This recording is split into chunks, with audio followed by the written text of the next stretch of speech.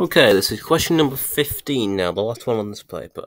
Figure 5 shows a sketch of the curve with the equation y equals f of x, where f of x is equal to 4 sine 2x over e to the power of root 2x minus 1, where x is greater than or equal to 0 but less than or equal to pi. The curve has a maximum turning point at P and a minimum turning point at Q as shown in figure 5. Part A, show that the x-coordinates of P and the point Q are solutions of the equation tan 2x is equal to square root 2. Okay then. So,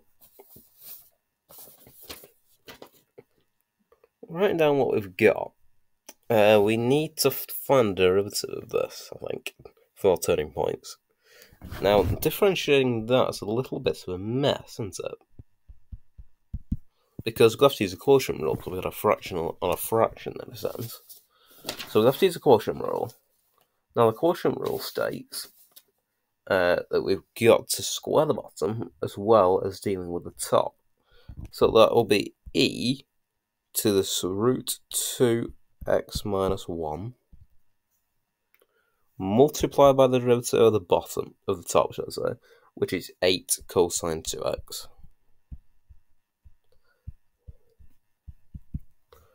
Yeah.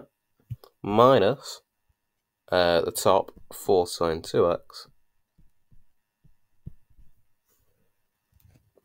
multiplied by the derivative of the bottom, which is root 2 e to the power of root 2x minus 1, because e to the kx differentiates to k e to the kx. Divide that lot by the bottom squared, so e root 2x minus 1 all squared. Wow, this is a bit of a mess. Well, we'll see what we can make out of it. So, we've got e root 2x minus 1 as a common factor. So let's factor that out, so 8 cosine of 2x. Then we can minus 4 root 2 sine 2x, multiplying that out.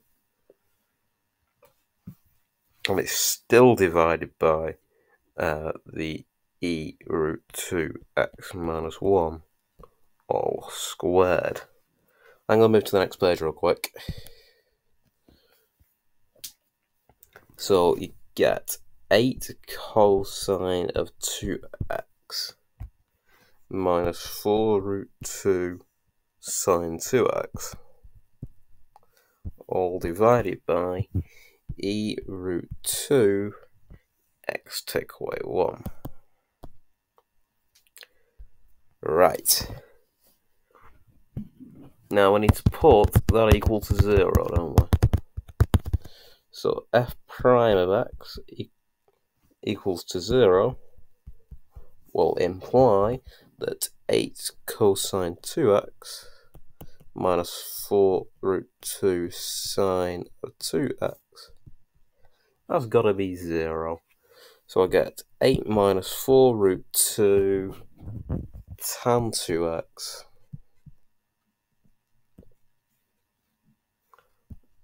it's got to be equal to 0. So we get tan of 2x being equal to 8 over 4 square root 2, which is 2 over root 2, which is just root 2.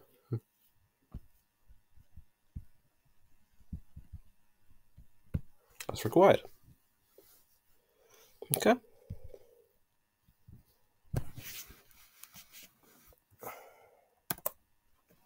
Part B. Using your answer to part A, find the x-coordinate of the minimum turning point on the curve with the equation part 1 y equals f of 2x. Now you gotta remember what happens when it's inside the bracket. It's a factor of a half, don't forget. So that will mean that tan of 2x is root 2, stating that bit. So 2x will be arctan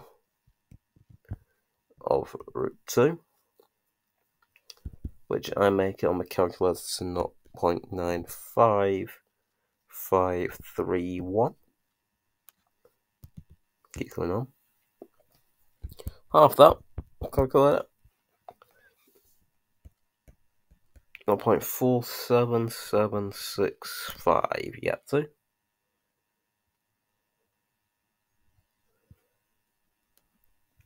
And of course, the other value was 2x being equal to 4.0969. So x is 2.0484. On. Okay. So for part 1, part I, why is f of 2x? Well, f of 2x, the minimum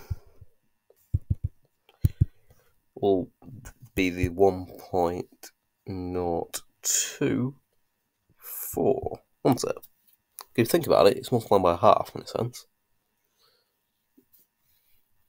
Yeah. That's that one there. Okay. Make sure I show me working. And for part 2, y is 3 minus 2f of x. If that's on the outside, well, that's going to be this one here, isn't it? Minus 0.478 to, it's too deep, isn't it? Why is it that, you might be asking? Well, don't forget, what does 2f of x do? It will shift it, won't it? It'll stretch it, scale factor 2. And the 3, as it's minus 2 up to the opposite, and the 3 is shifting it up 3. So you're moving the minimum point as well.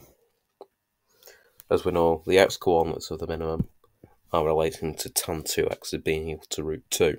It's a weird question, this. I wouldn't expect this to come up anytime soon, but it's a good little question to have a practice of, if you're wondering.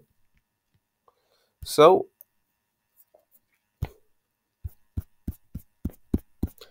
if I scroll down to the mark scheme. So the mark scheme, part A, attempts to differentiate using the quotient rule or otherwise, gets the M1 mark.